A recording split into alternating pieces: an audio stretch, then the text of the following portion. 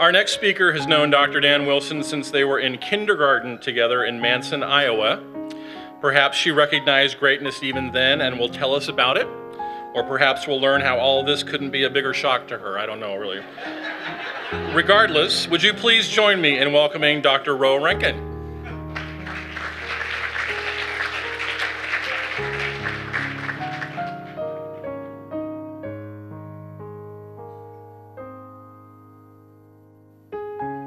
Can you hear me? Okay, good. If you can't, please give me this signal because I'm told I have a soft voice. Well, that was a hard act to follow, what you just did, Jack. So I'm going to just give you my perspective of Dan. He's just Dan or Danny to me.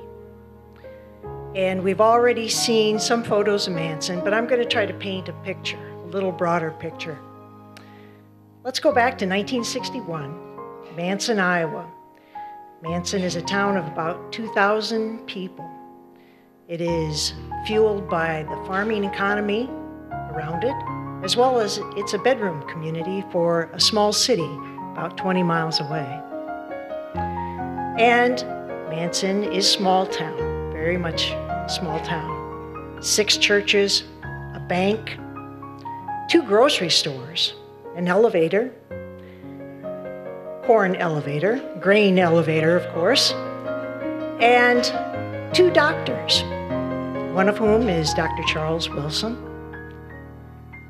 Dan's father. And Dr. Wilson and his wife, Vi, have 8 children. Dan is the 7th of 8 children, and he's the 5th of 5 boys. Well, in 1961, Dan and I enter kindergarten together. However, I don't really get a chance to meet Dan at that time because I'm a farm girl, and the farm kids went to kindergarten in the morning, were bused home at noon. The city kids, the town kids, then had kindergarten in the afternoon. But in the fall of 1962, Dan and I entered kindergarten together with Mrs. Behrens as our teacher. And that was the first of many classrooms that we shared together in primary and secondary education in Manson. Well, as I said, he's just Dan or Danny to me. And he was to everybody in our class, meaning that he was just one of the rest of us. There was a small group of us who liked to play whatever sport was in season at recess, be it touch football, or softball, or shoot some baskets, or play dodgeball. And Dan was a good athlete. He was always picked to be on a team. And he did the same things we all did. I knew he was a bright guy, but I didn't always quite know that, because you're young. And I remember a couple things about Dan in elementary school, one of which is that in 1964, we had a mock election in our classroom of about 25 students. And Dan and one of my other classmates were strong supporters of Barry Goldwater, while the rest of us were strong supporters of Lyndon Johnson. So that was my first inkling of Dan's political leanings at that time. And as I said, Dan played games with all the rest of us. And as I said, softball, football. He actually suffered an injury, softball injury. I think he lost a tooth, isn't that it, Dan? So he got some scars through those playground activities. In junior high, it became apparent that, yeah, Dan was kind of setting himself apart from the rest of us a little bit, but he was still Dan or Danny to us. And I'm sure you, as you've heard by now, or have discovered on your own in interacting with him, Dan has a little bit of an impish nature. So in junior high, I'll give you an example about, we had this cavernous study hall room that was about maybe twice the size of this room. And there were probably 60 students in the room that one day. Also know that there was a library in the corner of our study hall. And this one particular day, I think Dan decided he was going to pay a library fine. So he went up to the desk there in the corner of the study hall and proceeded to pay his library fine by dropping coins, 1 coin at a time, on the librarian's desk. I mean, there were pennies, so there were lots of them. And of course, everybody looks up at the time. And we were all in awe that Dan was doing this. If I remember correctly, Dan, that earned you a trip to the principal's office, I think. Yeah, that's what I thought, man. And then in senior high, recognized that Manson High School had only about 300 students in the 9th through 12th grade. But in senior high, Dan again was, you could tell, he was beginning to separate himself intellectually from us, but he was still Dan and Danny. He played 4 years of football. He was 4 years on the track team, captain of the track team. He also was on the wrestling squad. He was in speech and drama. He was the vice president of the student council in our senior year. And then there's one other club affiliation that I had never heard of until I saw the annual.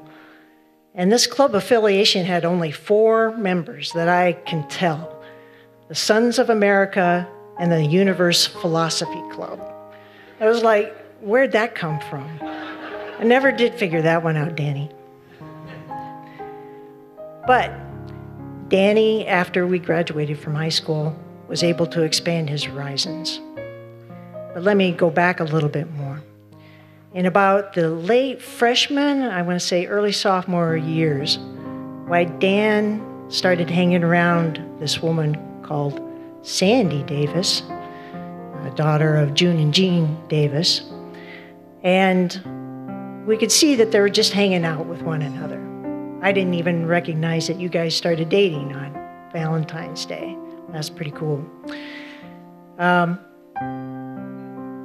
Sandy and I kind of became friends at that time, too. Recognized that in this small school of 300 students, there was this tradition for music in that about 42% of the student body was involved in choir, and about 38% of us were in band. Sandy loves music.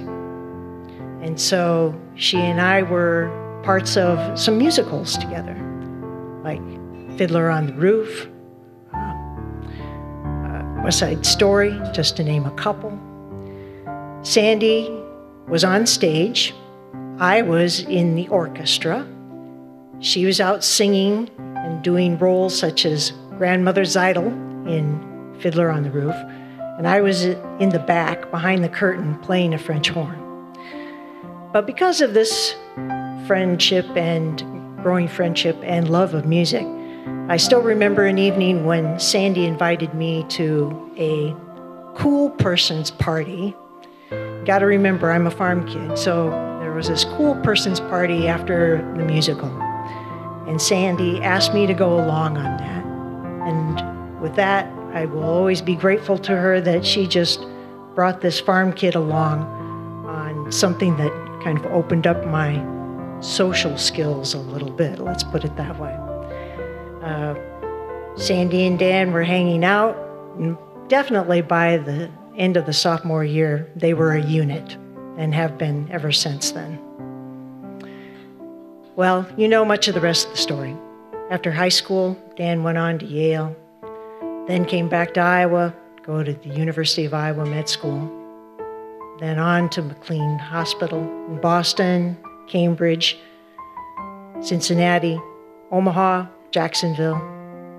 I was almost always able to go and visit them wherever they were. I didn't make it to England, unfortunately, but every other place I was able to keep in touch with them. And Dan and Sandy, I'm so tickled that you have this opportunity. I will really look forward to hearing your stories about how things go with you here. But I know they'll go really well. More importantly, I just want to thank you for your friendship and your love all these years. Good luck out here.